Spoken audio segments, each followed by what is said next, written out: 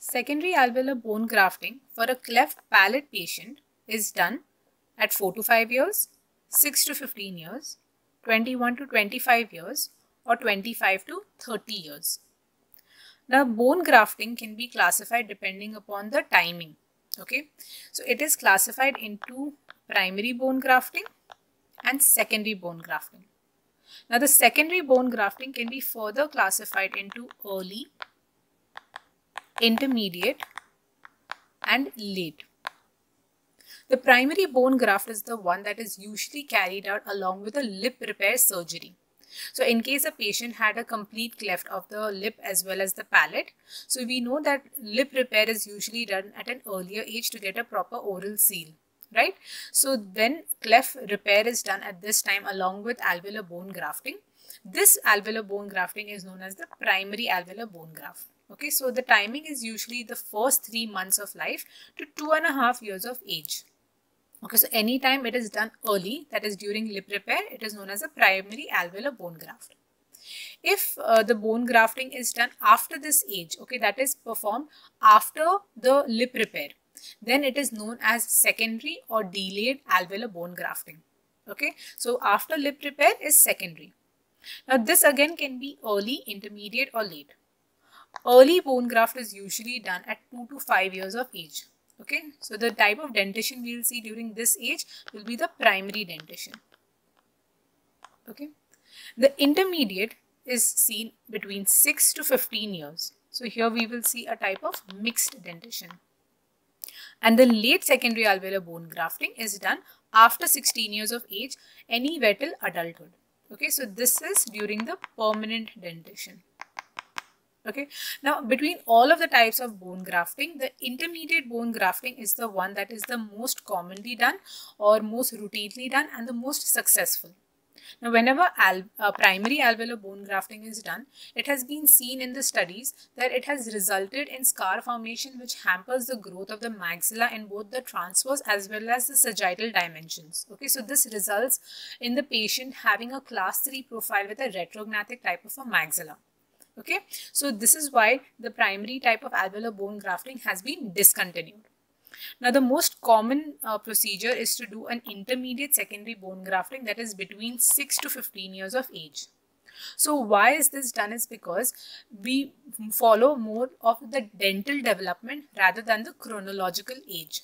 Okay, so ideally the secondary alveolar bone grafting should usually be carried out whenever the permanent canine root, okay, that is permanent canine root is either half to 2/3 completed.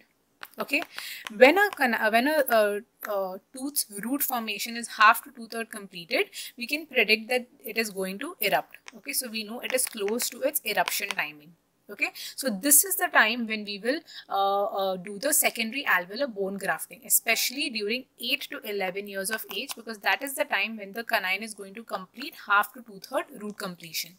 Okay, now this is done so that it improves the prognosis of the canine, because we want the canine or any tooth which is next to the cleft side to erupt through the bone graft. Okay, so this is going to improve the periodontal support and it is going to increase the success rate of the graft itself. Okay, so usually the timing depends upon the dental development and not the chronological age. That is why there is such a wide age range that is given for secondary bone grafting. Okay, now on an average it is usually the canine which is adjacent to the cleft side.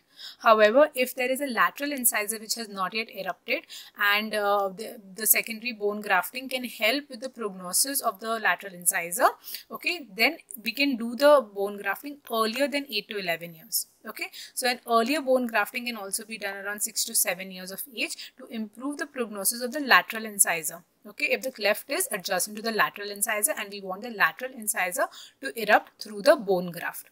So these are some of the features which are important to know before we plan for a bone graft procedure. Okay. Now, what are the some of the benefits of doing bone grafting is that firstly, the bone graft is going to provide support, right, for the unerupted tooth, because we want the tooth to erupt through the bone graft. So it is going to provide support. Okay, it is going to provide closure of the oronasal fistula. Okay, so the oronasal fistula, which can sometimes be present because of the cleft palate, so this will help to close that. Okay, it will also support and elevate the alar bases of the nose. Okay, alar base support. Okay, and it is also going to help achieve a continuous arch form, because as we know, whenever there is a cleft present, there is going to be a interruption in the continuity of the arch, right? So by placing a bone graft, we can get a more continuous type of an arch form. Okay, and also it helps to achieve some sort of stabilization of the premaxilla, especially in those patients who have a bilateral cleft lip and palate. So in those situations, the premaxilla is usually placed more ahead, or it is more prognatic, right? So by doing a secondary alveolar bone grafting, we achieve some amount of stabilization for this premaxilla. Okay, so these are some of the benefits of doing secondary alveolar bone grafting.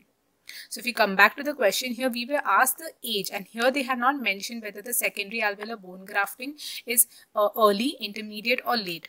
But looking at the options, okay, we can see that 6 to 15 years is the one that fits best, right? Because all of this is going to be late and this is going to be early. So the secondary alveolar bone grafting is done at, so the most common time is to do it during the intermediate secondary alveolar bone grafting, that is between 6 to 15 years of age.